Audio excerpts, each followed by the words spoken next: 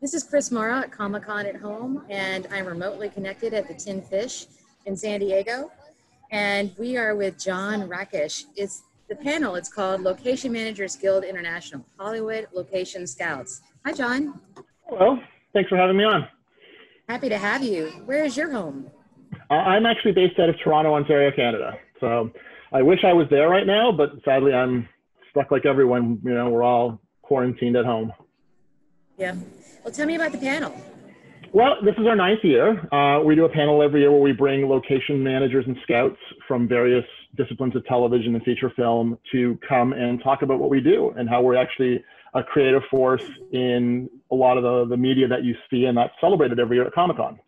Usually do a panel of 5 and a moderator. We try to get a good cut of, international people from across North America, and try to make a diverse panel that's still reflective of some of the current things that have been shot in the last few years, and then, explain what we do and open up the floor to questions. And it's been a successful panel every year and keeps growing. Why don't you explain what you do? Sure. So we are the ones who actually find the places that shows and movies actually go film at. So the quick version of it is there's an idea and a script that's then presented to directors, producers, and designers, who then hire location managers and scouts to actually go find these places that they can then, modify or shoot as is to put on screen. So, I mean, this year's panel, we've got Emma Pill, who was the location manager on 1917. So she can explain all the things that did to basically put that amazing World War II epic together.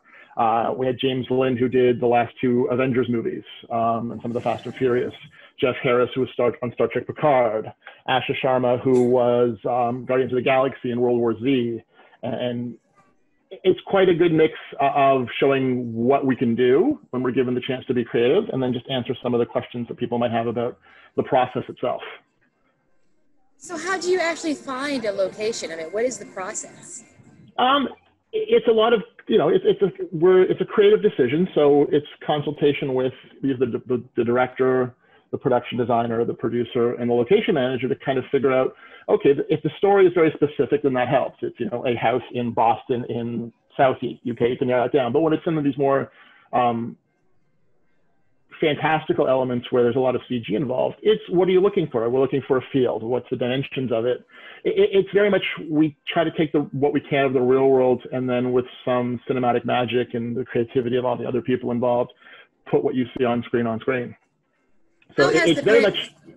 Go ahead. I'm sorry. No, it's very much. It's we're given an idea, and we're lucky enough that we're all creative and good at what we do. And we can go out there and find something in the real world that either it looks exactly like it, or we can alter it.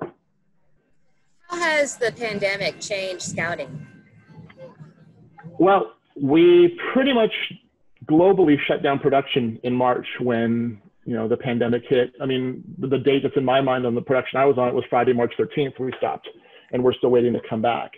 But in all the consultations I've been in through the Location Managers Guild International and our respective unions, we're looking at doing it probably a bit more digitally. It's a scout who's going to be taking a lot more video, 3D images, 3D camera stuff, and showing things remotely to cut down on 20 or 30 people coming en masse to go look at something. It's going to be a lot more remote work for the time being. That's the one big change. I mean, there's still going to be a need to go out there and find things, because if we don't, if we haven't seen it yet, we don't know what's out there. So there'll still be some boots on the ground and some research, and a lot more reliance on technology to kind of get everyone to see things before we actually physically have to show up. So how do I get my house scouted so it could be in a movie? And do I want that? It depends. Usually, I mean, I would say, because I'm heavily biased, yes, you should. We'll always put it back the way it was. You can always have a fun story to tell. But for anyone that is looking at that, I would reach out to their local municipal film commission or state or Canadian provincial film commission. They most always have a list of people who are interested, so that when a production comes to town and is looking for a house, they can give them a list of, well, here's 150 some odd homeowners who've expressed interest. Not that we won't go knocking on doors, but it's sometimes nice to have a reference point of who's willing.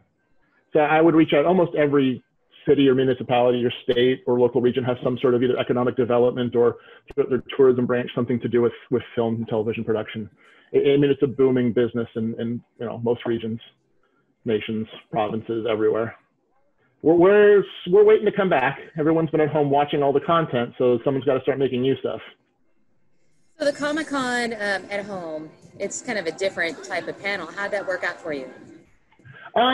It's different in the sense that it was always been a bit of a thrill to see actually a room fill up of people who are interested in what you do. I mean, no one really knows, you know, everyone kind of doesn't realize how people find what you do interesting until you turn around and there's a room of 400 people like we had last year who actually want to listen. So that took it away a little. We had the advantage that we weren't having to worry about people traveling, because we do want to get people from overseas to kind of, we are an international guild.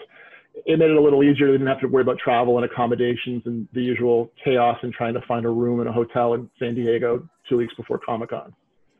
So it was different. I mean, basically it was more comfortable that we had a chance to kind of all sit at home and record it via Zoom and then, you know, have it ready to go for today. How difficult was it for a location scout to find the location of the room where you're going to have your Zoom? We all basically did it at home. I believe I was in my home office. I think everyone pretty much just found a quiet corner at home to do it, and no one tried to be too, you know, it's the day of Zoom. You're wondering if people are even wearing pants when you're looking at them on screen anymore. Everyone's just at home being way too comfortable. I hope you're wearing pants. I am, yes. I don't need to stand up to prove it, but I am. I'm actually wearing shorts, but yes, I have clothes on. Is there anything else you'd like to add? We're just glad that we could be a part of the tradition that we've been building the last few years. We're actually really happy that San Diego decided to do something and reached out to us and asked us to be a part of it, because we've been doing this, you know, now our 9th year, and we started at one of the hotels across the street when we first did. Now we're in the main building, and we kind of felt bad that we couldn't do something. So this is great. I mean, it's still keeping the spirit alive, and then hopefully we'll all be together again in 2021.